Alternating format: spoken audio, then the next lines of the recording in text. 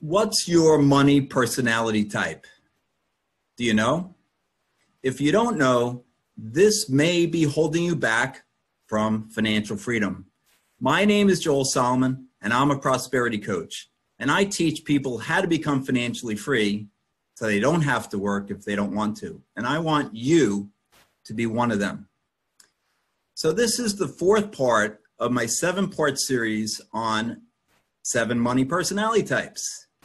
Remember the acronym SUGA? Pie. S stands for splurgers, U stands for the unconscious ones, G stands for the greedy ones.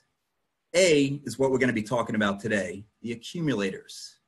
P stands for protectionists, get ready for that next week. I stands for the investors, and E for the egotists. So what are the accumulators? They are the savers. They're the hoarders. You know them by they don't invest. They protect their money at all costs. They're reluctant to give. They're reluctant to spend. They're not generous. They say, we can't afford that. That's too expensive.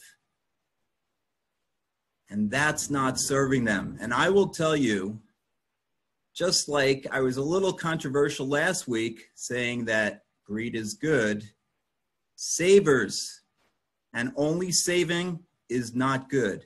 You need to give, you need to put that money out into the world. Because if you're hoarding, you're not generating the flow. You're not generating energy into the world.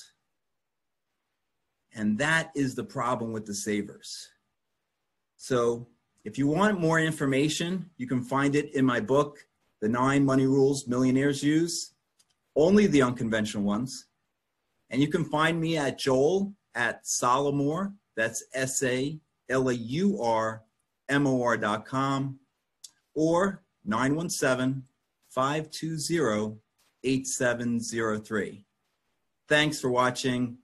I believe in you.